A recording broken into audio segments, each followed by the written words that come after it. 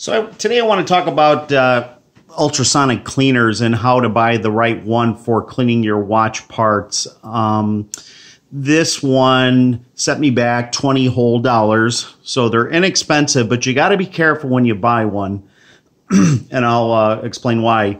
There are cleaners out there.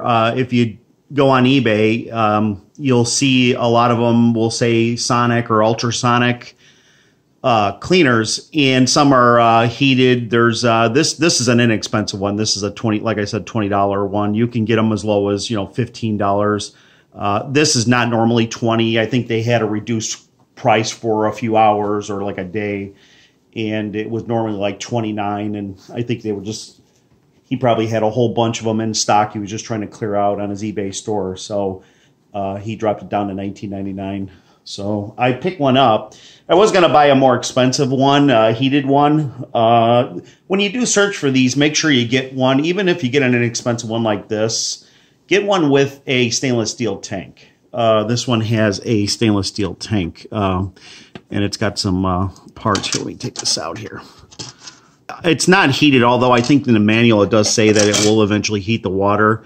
Maybe just through operation, I'm not sure, but it's not. I don't think it's a true heated one. There's ones that do heat the solution. So this is what I use to clean watch parts, movement parts. I'm kind of getting away from that though, because there is something called cavitation pitting, and I'll show you in a brief moment how to see if you've got a true ultrasonic cleaner that's in the 40 to 42 kilohertz frequency range, because some of these are just sonic cleaners and they just kind of shake, and they're not true ultrasonic. Ultrasonic is anything, technically anything over 40 kilohertz, usually 40 to 42. Now this one on the bottom is rated for, this one I believe says 42 kilohertz. Yeah, so the frequency is 42. I'm going to show you, I'm going to pause the video a moment and set it up to show you the difference in how you can determine if your ultrasonic cleaner is a true 40 to 42 kilohertz ultrasonic cleaner. So bear with me one moment.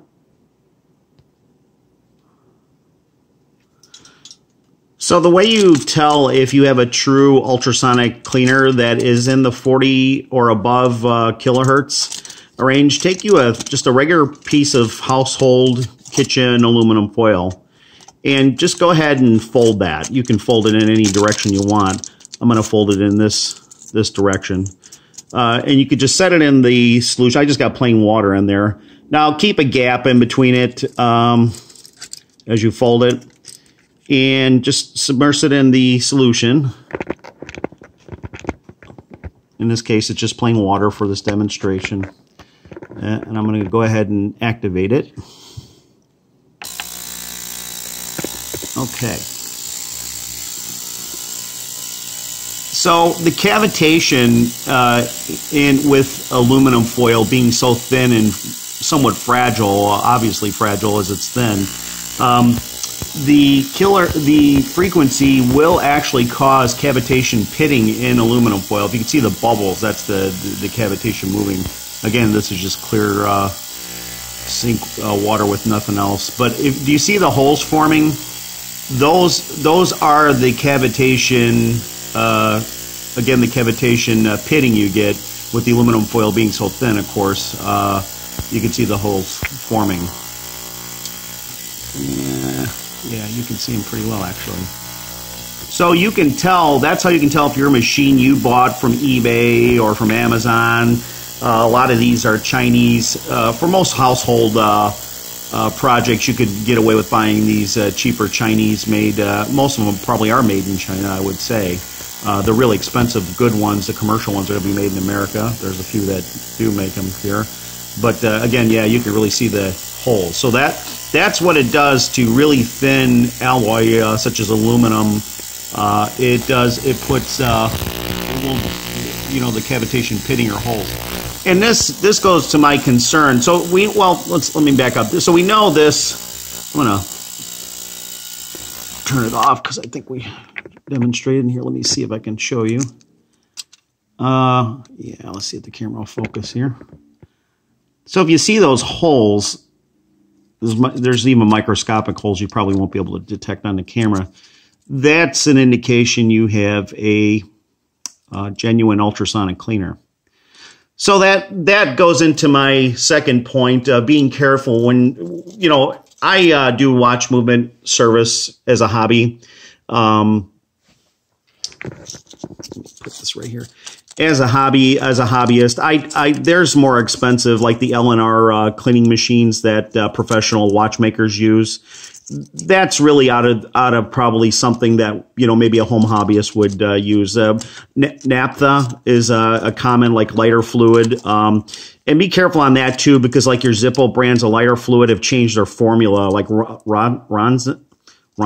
I'm not sure on the name, but all the lighter fluid brands have changed their formula as of maybe several years ago, and they're not using strictly naphtha as a as the main formula. So they probably will clean, but that's what a lot of hobbyists have been using. Yeah, you can see the pinning really well.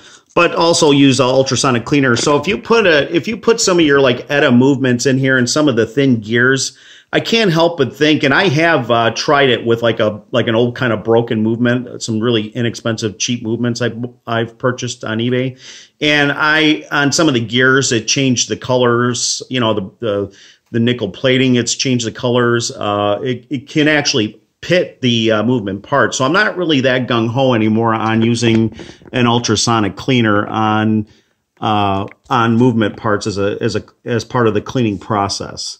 So that's just my opinion. Some have had great success with it, but probably as a home hobbyist, if you're going to degrease you disassemble your movement, just use some degreaser and then finish off with some, you know, high percentage isopropyl alcohol, maybe 99%. You might have to do some hunting around. I've been using 91% because it's readily available through like your local stores.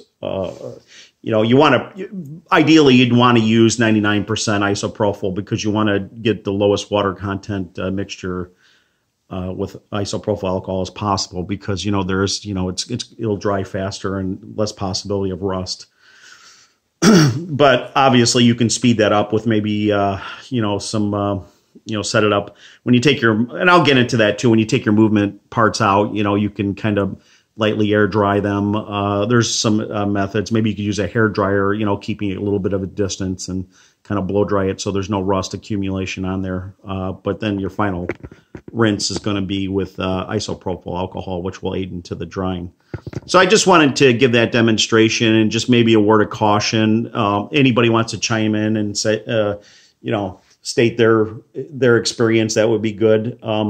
Like I said, maybe my first one I left in there a little too long, maybe just with a degreaser, a heavy degreaser mixture, or maybe a watch cleaning solution appropriate for ultrasonic cleaners, maybe just a short, maybe 60 seconds or something, because you can there's a lot of cavitation going on, and you got thin enough parts, you're going to get the possibility of you getting, you know, taking off the nickel plating is there.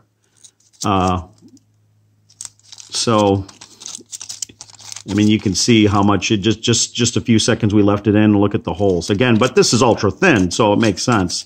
For watch bracelets, I'm going to show you how to do that. That I really recommend an ultrasonic cleaner for, because, and I'll show you with the screws. I have an old Jubilee from the late 80s, 62510H Jubilee.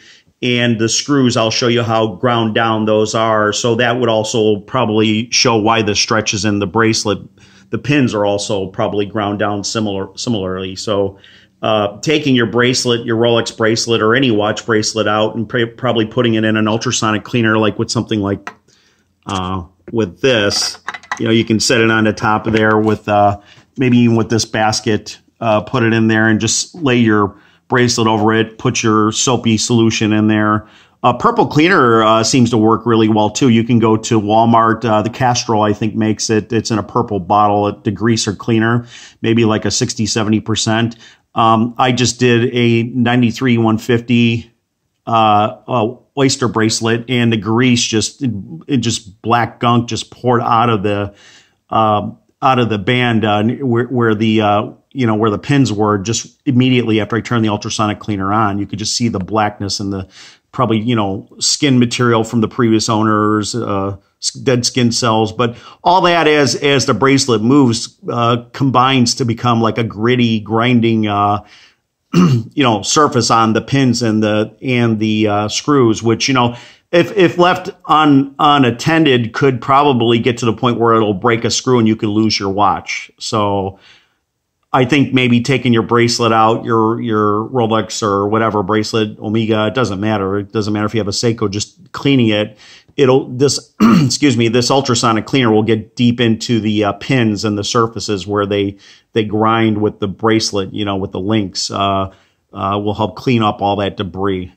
So yeah, just an FYI on how to detect if you have a true ultrasonic within the 40 to 42 kilohertz frequency. And also, I'll show you, like I said, I'll do a video in a short, maybe in the next week, to show how to do the bracelets and how much. I'll try to get another one that hasn't been cleaned as far as I know, and you could see just the black soot coming out of the pins and just the gunk. Okay? So if you find this interesting, please subscribe, and thanks.